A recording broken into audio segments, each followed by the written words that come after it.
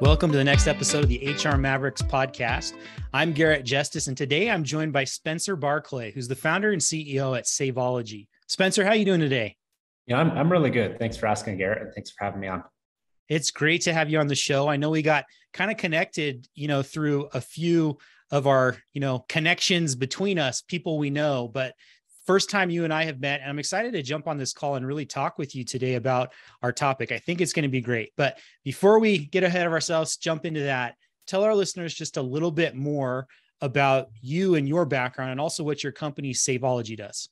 Yeah, I'd love to share that. Thanks for asking. So I'm Spencer Barclay, founder and CEO of Savology. And my background is in a combination of entrepreneurship and financial services. I've been helping people in multiple ways with their money for the last 10 years, including things like credit repair and estate planning and retirement planning. We built a small business 401k provider called Benefit Guard from 2014 to 2017 when we sold it to Health Equity, which is a publicly traded HSA company. So then I started doing health savings accounts. And, as I experienced each of those areas across personal finance, I just saw how much people needed help with their money. And so when I left Health Equity in 2019 to go start a business, that's what Savology is, right? Is helping people with their money. So many people struggle with their money. We wanted to improve financial outcomes and people's relationship with their money. So then even the name Savology comes down to, the science and study of saving. And our belief is if we can help people save more money, not only will they be better off in the long run, but they'll feel better in the short run. Yeah, that's awesome. And I can definitely see the need for that. So I know there's probably some of our listeners who are thinking, that's awesome. So good. What does it have to do with HR and small businesses? Why do we have you on the podcast today? Yeah, so that's where our company is a little bit unique, right? There are a lot of companies approaching personal finances through things like personal budgeting tools or investment management.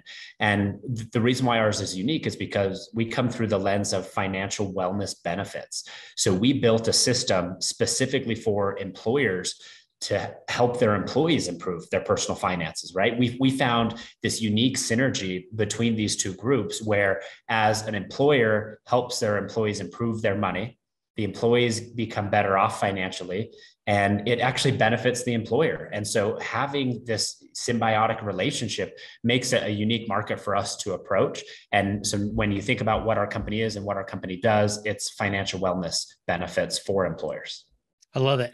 And I think that there's so many ways to solve different problems. I love that you're coming at this problem from a different perspective and working with employers to really provide this as a benefit for their employees, as a way to help each employee strengthen their financial wellness, like you say. And it's a perfect lead into our topic today, because as an expert in this space, having been in this space for, much of your career, we want to talk about that topic of financial wellness in the workplace. And so specifically, just to start us off on this conversation, what are some trends that you are seeing when it comes to company benefits right now? You kind of mentioned this new benefit that your company provides, right? But as a broader whole, especially among small businesses, what are some of those trends that you're seeing? Yeah, there's a lot happening in the HR space right now, right? I think the last 3 years have really turned human resource management and personnel on its head. Everyone's approaching it in a different way. They're thinking about it in new ways. I think HR is being tasked with more, and employees have higher expectations. And that means they have to go back to the drawing board to figure out what to do in a new or different way. And that's where these trends come up. So in 2021, we actually reached out to a lot of HR leaders. We interviewed a couple dozen to find out what they were doing differently because of not just the pandemic, but this evolution of expectations. And I was surprised to see so many of these having to do with employee benefits. So I'll list a couple of the findings that we had. So number one, like professional development and coaching became a more formalized program over the last few years. Right? HR leaders found they could have an influence on the leadership abilities and the development of their employees. So they started having new focuses on these as a program, not just sending someone to school or sending someone off, but doing that internally. Number two, more flexible options to work from home, right? And this is a benefit. Like, don't get me wrong, telecommuting, working from home for some people is a huge benefit, and it saves a company money. It's not a benefit for everyone, but for some people it is. So we consider that as a trend. Number three, a rise in mental health and wellness, right? So mental health being the state that people feel about themselves and about their surroundings and how they interact with their environment. We see a lot more mental health benefits than we've ever seen. Yeah. And then maybe the last one I'll point out will be that financial wellness and planning, right? Financial wellness isn't new to the employer landscape. In fact, I think the term financial wellness comes from a company that's been around for a little bit more than 20 years, but new financial wellness providers are coming to the scene because of this higher need, and adoption is increasing. To put that in perspective, 22% of employers right now say they have a financial wellness benefit, yet 89% say they want it or it's a priority for them to add. So that shows that shift in the landscape towards that. Yeah, that's super interesting. And it's fascinating research that you've done there. I know there are some of those benefits that we hear about more often than others, especially recently. In the last few years since the pandemic, the craziness, I think that everyone's hearing about the work remote, work from home. If you're at a company that allows you to do that, right? Everyone's thinking about it. Everyone's talking about it. Some of those other ones might be ones that have been around longer or that are still top of mind, but maybe aren't heard as much as others more recently, at least. So I guess to that point, which of those benefits that you kind of talked about really is most important, or really provides a meaningful difference and impact? Like which of them would you say is most impactful, and why? Yeah, I love that you brought up meaningful difference, because all benefits are intended to provide a benefit to the employer and the employee, but I don't think all of them are super meaningful. I think about an article that was put out by Benefits Pro about a year ago that measured the return on investment of different benefits. And so all of them had some return on investment in their study, but it looked at things like healthcare that produced a 200% return, to wellness programs like health wellness programs that produced a 600% return, mental health that produced somewhere between 160 and 220%. Tuition programs, it was 130%. And then you get to financial wellness benefits. And I love this, not just because I'm in the space, but because it showed a change in the market. From 2010 to 2020, that number was 1 to 3x ROI. And now it's 300 to 1500%.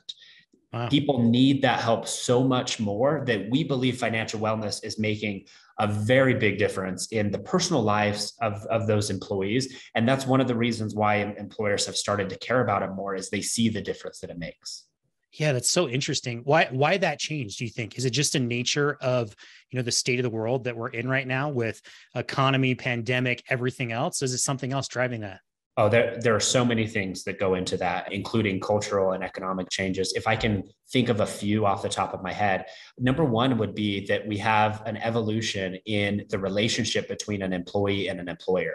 Right now, employees are often going to their employer with a relationship that isn't just, I work for you and I do what you tell me to. It's, we work together in this, right? When you care about me, I care about you. And that opens up the realm of possibilities to new things like personal finance, because personal finance is personal.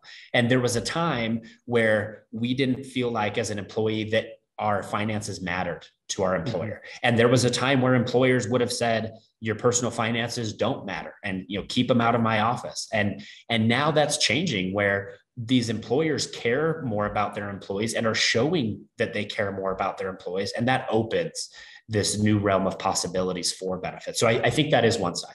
The second one you pointed out was really helpful. It's the economy, right? Like right now we're seeing unprecedented levels of inflation for the last 30 years, where we didn't see inflation for quite a while. We see stock market bubbles. We see booms in housing across the country.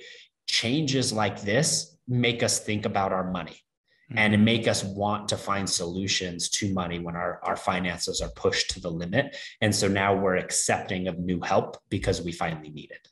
Yeah, that makes total sense to me. I can see both of those, impacting that change that you talked about. And so you talk about that change in the ROI, especially from financial wellness benefits. So, if you were speaking to a small business owner, right, and trying to convince them of why they should offer a financial wellness benefit to their employees, what would you say? Why should that be something that especially small businesses are considering or should consider? Yeah, this is a question that I get relatively frequently, because I don't think it's easy to see the natural connection until you really think deeply about the personal finances. And so, we talk about this with employers all the time, but the leading cause of productivity loss in America among employers is financial stress.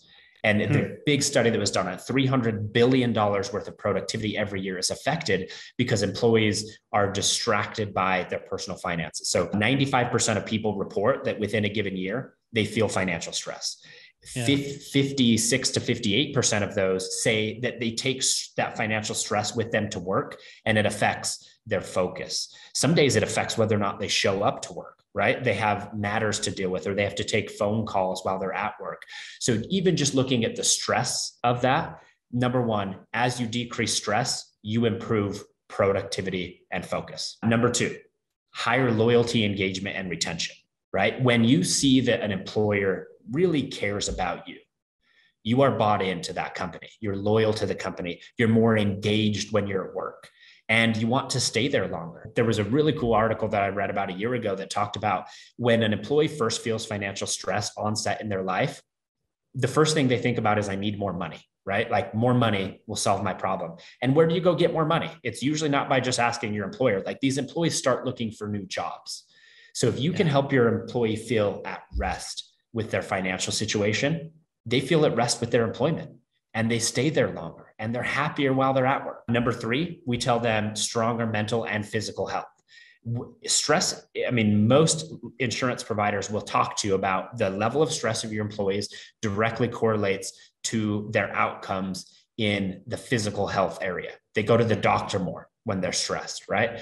And if we can decrease that level of stress, we decrease the cost of health insurance premiums, and we decrease the toll that it takes on your employees.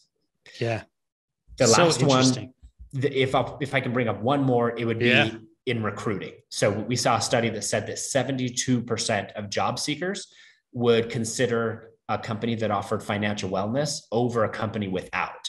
And so, we often think of health insurance as the staple benefit, and it is. But now so many companies, 85% to 90% of companies offer health insurance. You move on down the list of what else does this employer offer me? And they're getting to the point where financial wellness is numbered around those things that are important. And if you have it, you're more likely to attract and maintain that top talent. Yeah, this is so great. It makes me think of previous episodes. I know we've mentioned this before, but we've talked on here about Maslow's hierarchy of needs. You think of the pyramid that you learned maybe in school, right? Where at the very top is, self-actualization. At the very bottom is really like the physical needs, right? And you apply that to a workplace. And what are the needs that are at the bottom of that pyramid? Is it a work environment that's safe physically, mentally, psychologically? Am I paid enough to take care of my basic needs, right? Do I make enough money to alleviate some of that financial burden or stress that many feel, right? To put food on the table, to buy my kids new shoes if needed, or whatever it is. And so when you think about it from that context, I think it makes total sense, exactly what you just described. As employers, we have to make sure, especially if we have a lot of hourly workers or, minimum wage workers, that we provide enough support for those people that they can take care of those lower level needs on the Maslow's hierarchy, so that they can then continue moving up that hierarchy, because you can't jump to the top of that pyramid without first, solving the issues at the bottom, right? Yeah. And you have some level of money that is almost necessary to live, right? But then you have diminishing returns on that incremental money thereafter. So for example, one study found that about $70,000, you stop receiving extra benefit from the money you have in terms of happiness. And what we're finding is that employees often find their financial stress related back to the amount of money that they have because of their financial habits. And so if we can change their habits and their relationship with money, they don't need a lot more money, right? We actually talked to an employer just earlier this year. They reached out to us because they had done 2 rounds of salary raises within the year, and they were feeling the pressure to do a 3rd one. And they said, what else can we do that isn't just giving people more money? And a round of raises for them would have cost that company a little over $6 million. And a financial wellness benefit's like $100,000, right? For a company that size, right? It's much cheaper for the small businesses that we're talking about today, but pennies on the dollar to have the same net impact or better than a pay raise. Yeah. That makes total sense to me. And so I guess that brings me to my next question. We've talked a lot about, the importance of a financial wellness benefit, but what should actually be included in a financial wellness benefit? If an employer is thinking about offering that, what should be a part of that benefit that they should consider?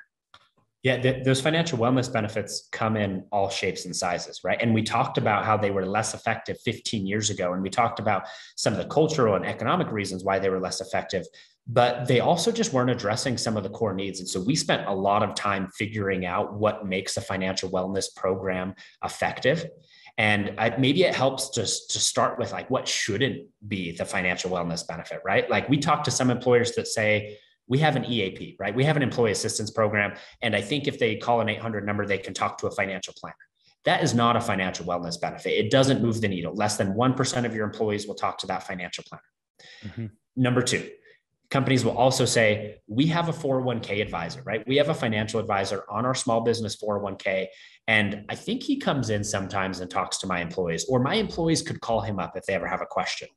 Guess what? They're not doing it, right? And if they do, it's just about investments or about that financial advisor trying to get their personal business and their investment management for the future. So very few 401k advisors are actually making a big difference in financial wellness. And I know because we ran a 401k company and primarily partnered with 401k advisors to do that. That doesn't mean all of them. You could find an exception, but you'd have to look at what they're really doing. Mm-hmm. Number three is financial literacy. Teaching people alone is not enough. It helps, right? There is a very small correlation between financial literacy and outcomes. But if you start looking at all those things that aren't, then it tells us what things could be. Mm-hmm. So we think that a good financial wellness benefit should have four things. Number one, financial planning and goal setting should be at the heart of it. Right? 2% of Americans currently do financial planning, yet it's a 2.5 times more likely success rate if you're doing financial planning than if you're not in saving enough money. So that's number one. Number two, then you incorporate financial literacy. If you are setting goals and telling people where they get to, then you add literacy.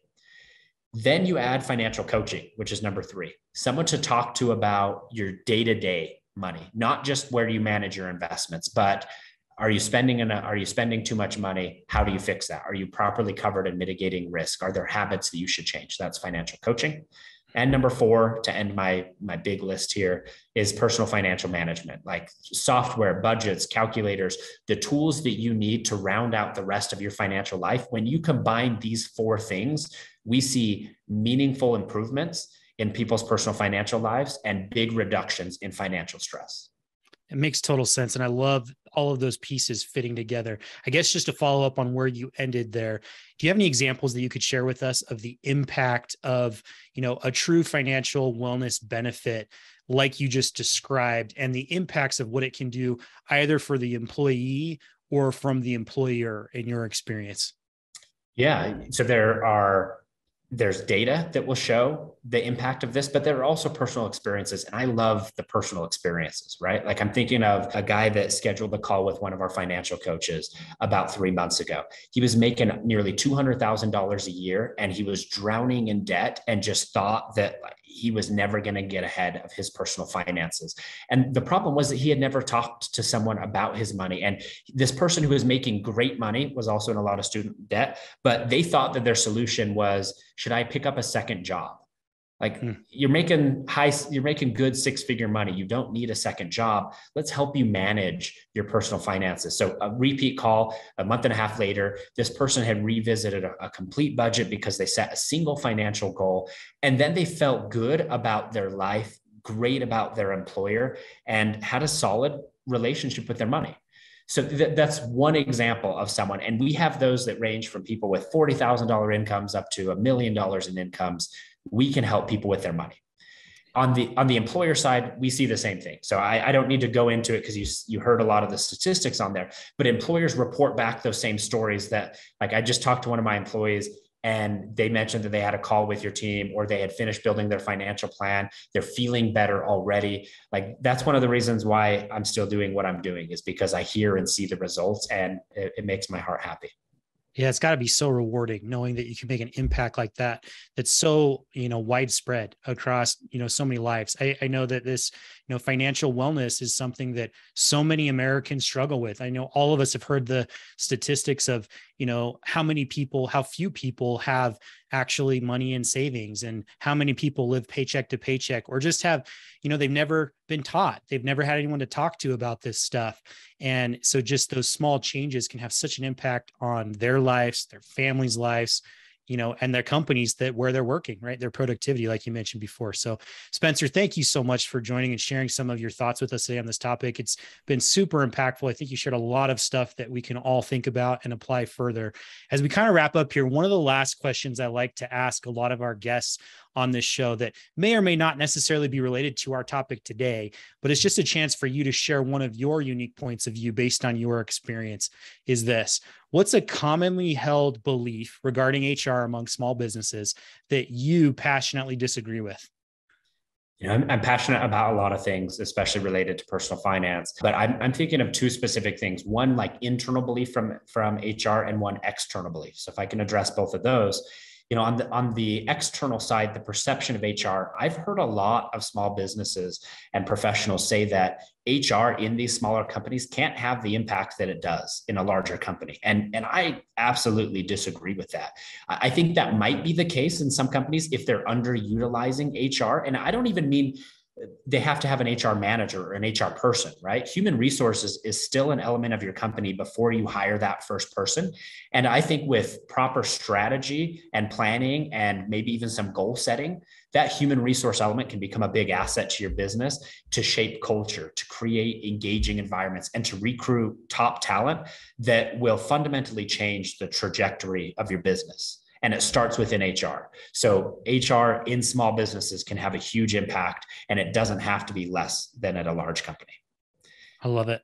Number two is a belief that I think a lot of HR leaders have, and that is that dental and vision insurance and things like pet insurances and some of these other things are core to a benefits package before they should consider other benefits. And I just like to say that we're evolving, right? Our needs are evolving, they're changing. I personally think that most dental and vision plans don't provide a net benefit for employees. And these HR leaders should be looking outside of these before they feel like they need to complete this in extra spending. So health insurance is probably critical.